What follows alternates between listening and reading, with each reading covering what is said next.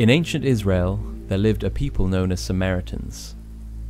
Descendants of both Gentiles and Israelites, their religion was of a mixed origin. They claimed, as worshippers of Jehovah, to have a share in the rebuilding of the destroyed temple in Jerusalem. The Jews opposed their claim, and the Jews and Samaritans became bitter opponents. In the biblical story of the woman at the well, Jesus asks a Samaritan woman for drink, in which she responds, "How is it that thou, being a Jew, askest drink of me, which am a woman of Samaria? For the Jews have no dealings with the Samaritans." Perhaps this is why the story of the Good Samaritan is so loved. A certain man fell among thieves and was left for dead. Passers-by ignored him and continued on their way.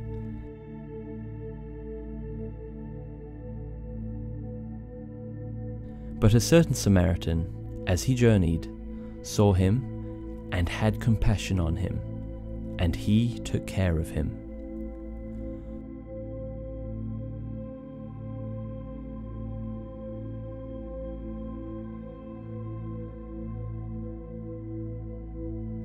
The one Good Samaritan did not stop the Jewish-Samaritan opposition. The Samaritans created a rival temple with rituals of their own on Mount Gerizim.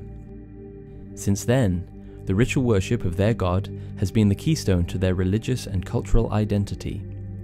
Today, there are roughly only 720 Samaritans left in the world, most of whom still live on Mount Gerizim. Every year during Passover, 2 rituals are performed, celebrating their heritage and freedom. Freedom from slavery and freedom from sin.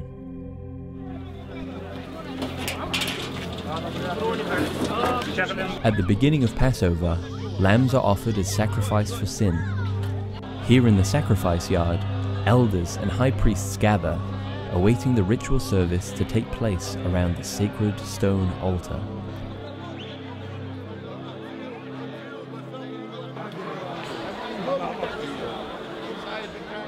Large underground ovens heat up in preparation.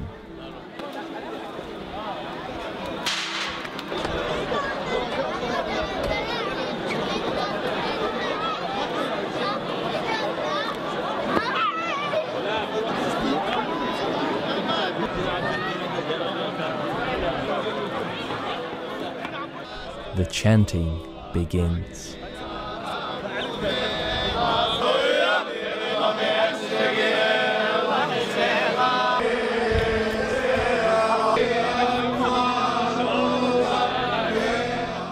The high priests lead the group of men as they worship their God.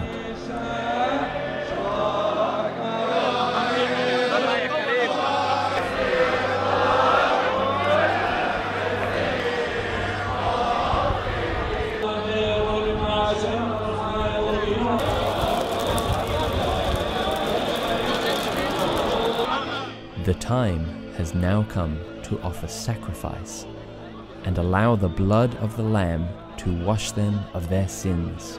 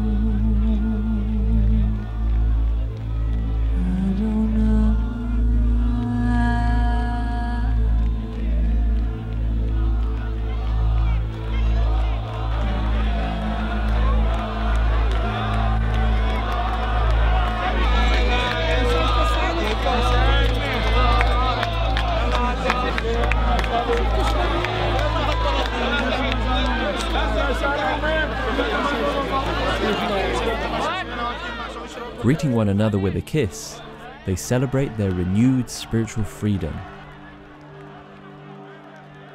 Having been spiritually cleansed, they now prepare the sacrificial lambs to be cooked in order to be eaten for the Seder dinner later that night.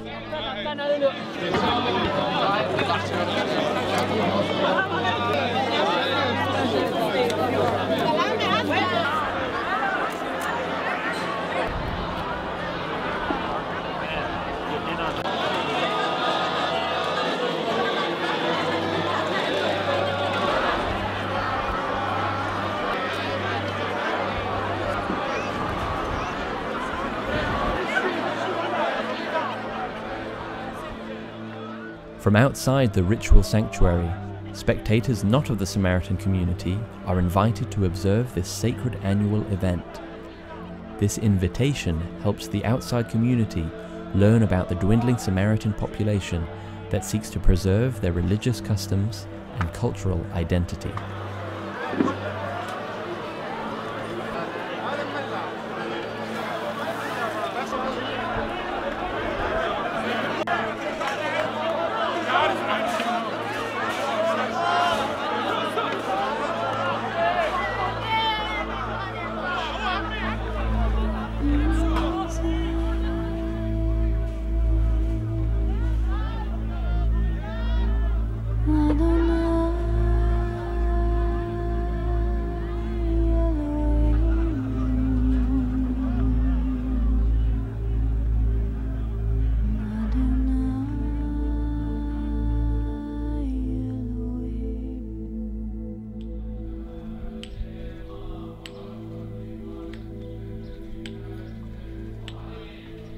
On the last day of Passover, men and boys gather at the synagogue during early morning hours.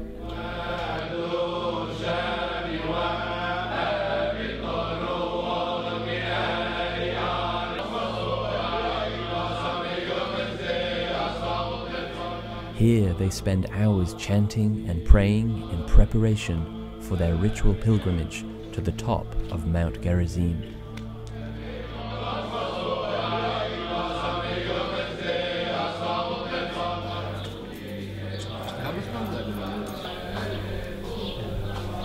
Known as the Festival of the Matzot, this yearly pilgrimage symbolizes their religious heritage and their freedom from slavery.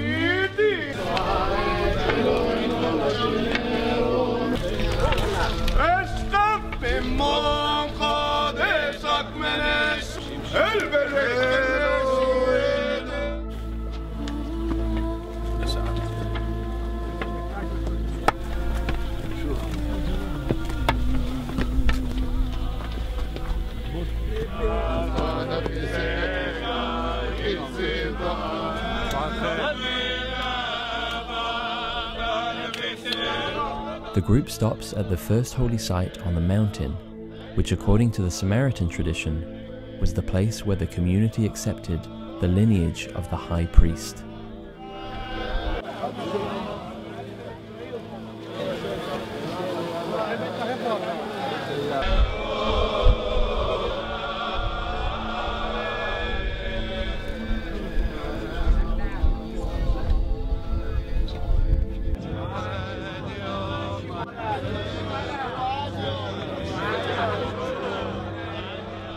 It is Mount Gerizim, not Jerusalem, that is believed to be the center of the world. It is here where Adam and Eve offered sacrifice, and where Abraham offered his son Isaac. For Samaritans, reaching the peak of the mount symbolizes their reconciliation with God, having attained freedom from slavery and freedom from sin.